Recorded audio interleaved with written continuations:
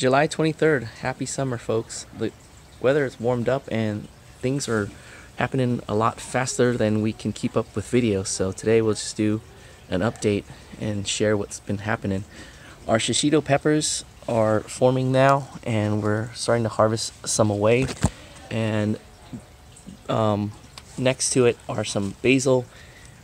We have the Ercover bush beans and we've already harvested a handful and had them for dinner, so we're gonna leave the plants here as living mulch to keep the soil cool for the tomatoes in the back. And then also we're leaving some of the beans for seed saving. So we have the sun cherry that we've seen. The Weissbeerhardt, we've already harvested some away and I haven't been able to do a taste testing video, so what I think we'll do with the harvest is sun dry them and then we'll wait for the next cluster to ripen and then we'll do a taste test together. The Cherokee purple is starting to turn color, so they're getting ready to be ready to go red soon. What are these? These are golden jubilees, and they're hiding in the back more than in the front. So there's some back there, and then we have the copia. It's still growing, hasn't turned color yet, so waiting to see the pretty patterns on them. We have Congo watermelon down here, and I just culled this one because it's asymmetric, and I think that when fruit is asymmetric it means it's not well pollinated. At least that's what I think. So I picked it off and I'm gonna let the plant make another watermelon for us. This is a mulberry that was gifted to us by our friend Sean. Back there are a couple of, I thought they were kombucha, but they're actually sugar pie pumpkins, and I remember that I got a strain that grows flat, so we've harvested those away. This is the Kentucky Kellogg's breakfast, and it's getting very big. This is the one that I'm looking forward to trying.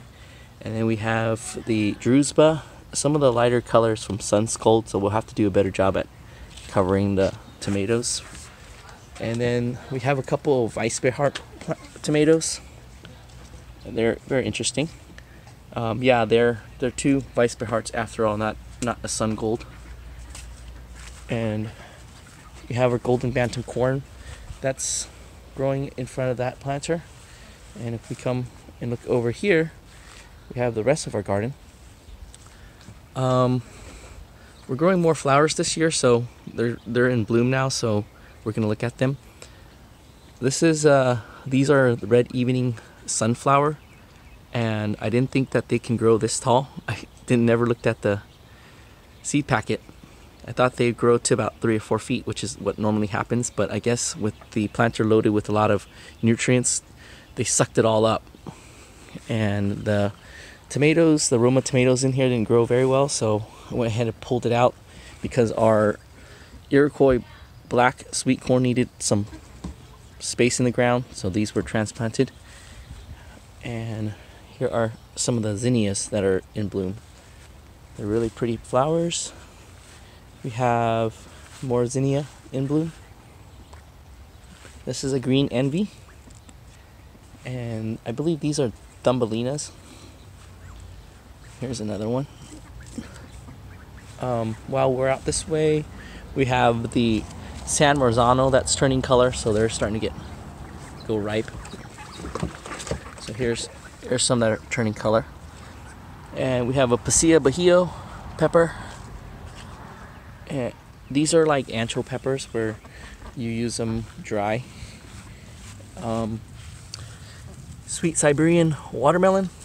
These were sown earlier in the year, and just looking at the leaves, they're not going to get big, but I think we're going to get one that's at least 3 pounds. So we're looking forward to trying that.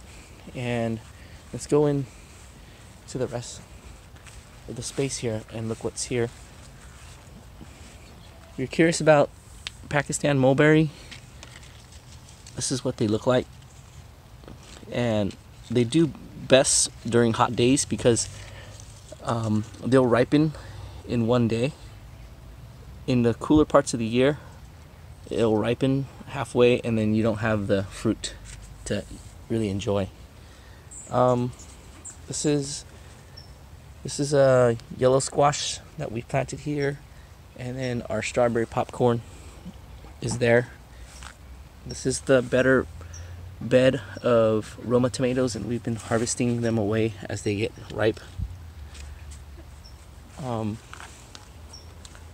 More of that Iroquois black sweet corn, and our Aleppo peppers are forming now.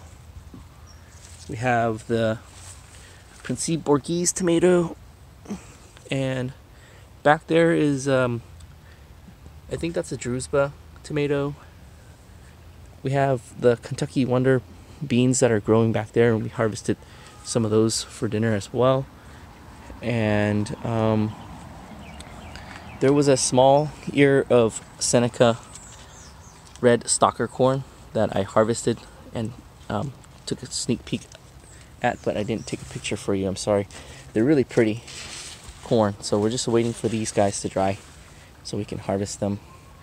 And back here, this extra tomato plant is our sun gold. So we have sun golds there, and we'll look at the peppers that are here in this bed. Ancho peppers, and I think this is another ancho pepper actually. These are Aleppo peppers, and these are Keystone giant bell peppers, and our Thunder Mountain Longhorn pepper is still in the process of making peppers. There's blossoms now. So yeah, that's it for this space today. So with that, we're gonna end our update today, and thank you for coming out, and happy gardening.